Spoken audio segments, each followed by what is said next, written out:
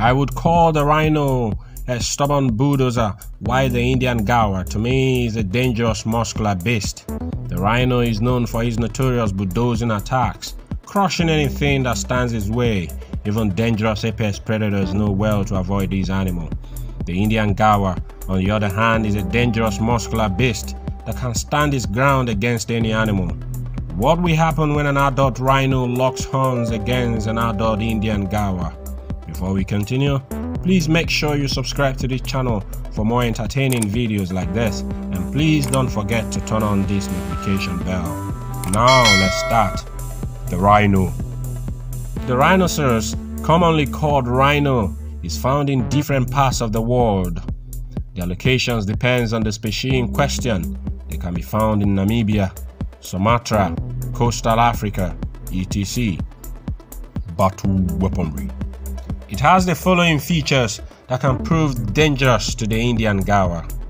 Size. The average weight for an adult male ranges from 1,500 to 1,800 kilograms, with the females smaller at an average weight between 1,300 to 1,500 kilograms. Older males can get much larger, reaching at least 3,200 kilograms and occasionally weighing 4,500 kilograms. Males appear to continue growing throughout their lives. The white rhino, being the second largest land animal, can exceed 3,500 kilograms and have head and body length of 3.5 to 4.6 meters. Mouth.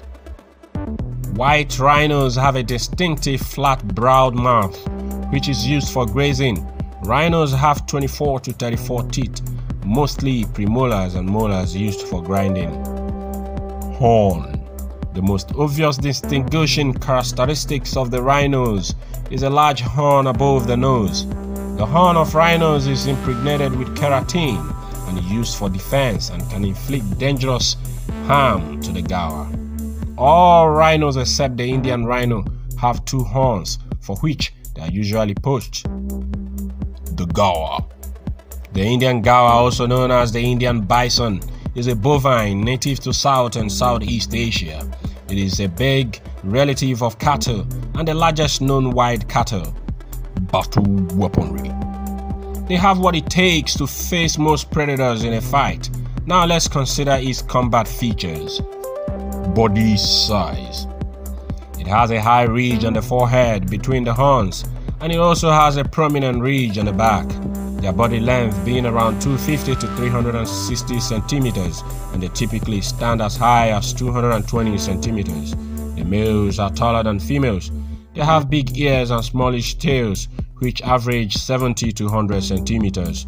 Males typically weigh close to 1,500 kilograms, while females, being smaller and lighter, weigh 700 to 1,000 kilograms. Physique and strength. They are the heaviest and most powerful of all wild cattle. There are even cases of tigers being killed by the Guar. Any animal that can kill a full-grown tiger would have a chance against the rhino.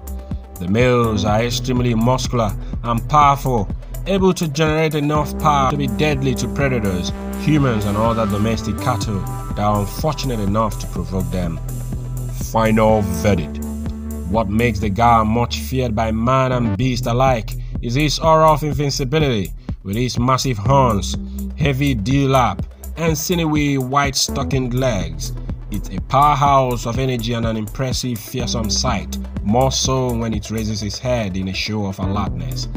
A fight between those two animals would be quite a battle, but we think a rhino's aggressive behavior and horn strength would outclass the Guar. Hence, we think the rhino has a 70% chance of winning.